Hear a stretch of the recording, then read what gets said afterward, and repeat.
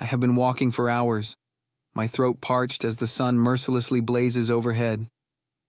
Every step in the endless desert feels like a journey through a furnace. My skin burns, and my clothes soak in sweat, drying instantly as the desert air sucks the moisture right out of me. The landscape seems to extend forever, a sea of scorching sand and horizon. Trudging through the seemingly endless expanse of the desert, my boots sink slightly into the hot, shifting sand with each step. The relentless sun bores down on me, turning the landscape into a shimmering sea of heat. As I ascend a small ridgeline, I wipe the sweat from my brow and shield my eyes to scan the barren landscape below. I see it, a faint plume of dust rising into the desert air. My heart leaps with hope.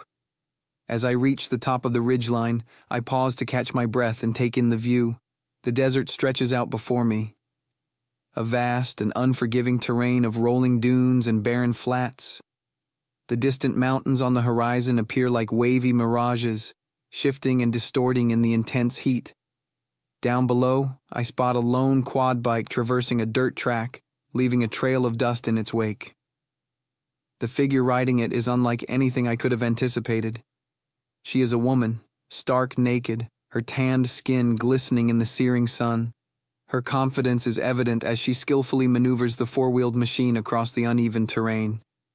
I watch in awe, befuddled, as she halts the vehicle outside a weathered camper van that had escaped my attention, materializing out of nowhere. It was a peculiar sight, a solitary tanned woman, stark naked, in the middle of the unforgiving desert.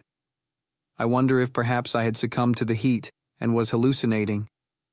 With newfound determination, I begin my descent towards the dirt track.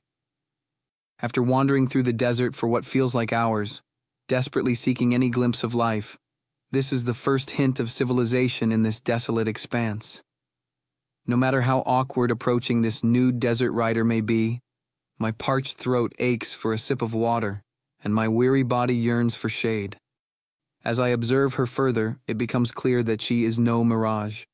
She dismounts, her movements fluid and purposeful, opening compartments on the quad bike and retrieving supplies. Her nudity, though unconventional, seems almost natural to her in this desolate setting.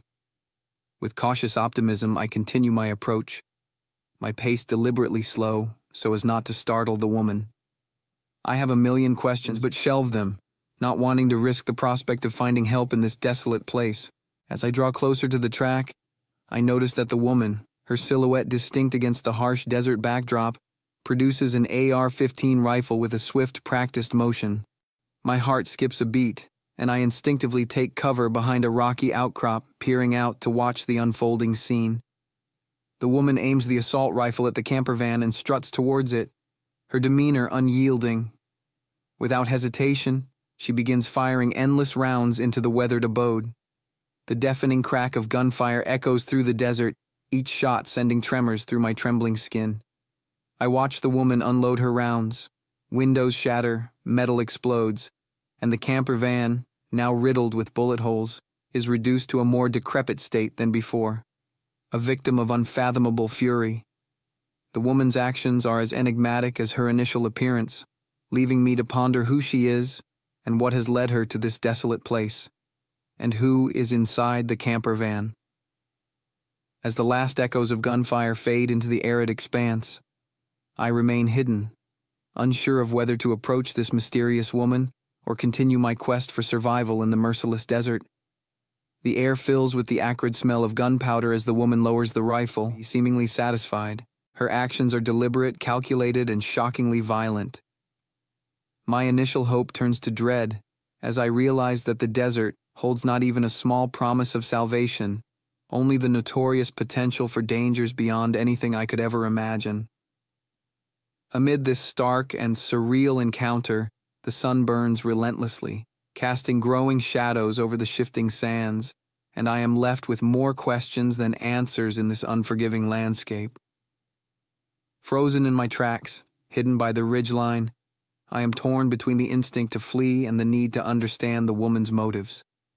Using a line of desert shrubs for cover, I begin backtracking up the hill as the sound of the quad bike breaks the silence once more. I stumble into a crevice, carved into the hill by ancient dry winds, twisting my ankle for that extra bad luck. My ears track the petrol-powered quad bike as I pause to let the pain ease. Expecting the engine noise to dissipate, it alarms me when I hear it getting louder. Closer. The engine goes suddenly silent.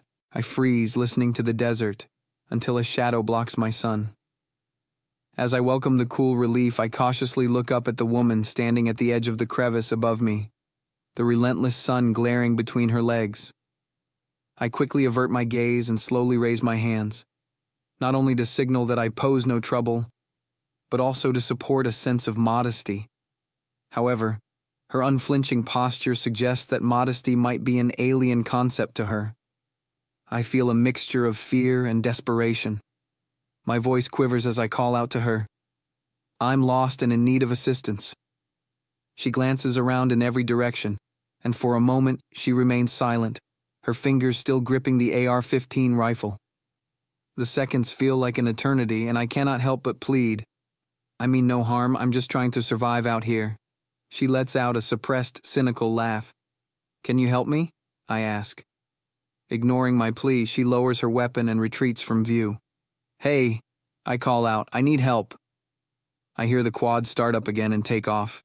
I scramble out of the crevice and watch the quad leave a trail of red dust as it disappears north towards the rocky ravine. Facing no other choice, I head east back towards my abandoned Cyberstar, ignoring the sharp pain in my ankle. The desert, once a barren canvas, has suddenly become a place where the boundaries of survival and insanity are blurred. Desperate and demoralized, I find myself stuck halfway along a one-way perilous journey into the unknown.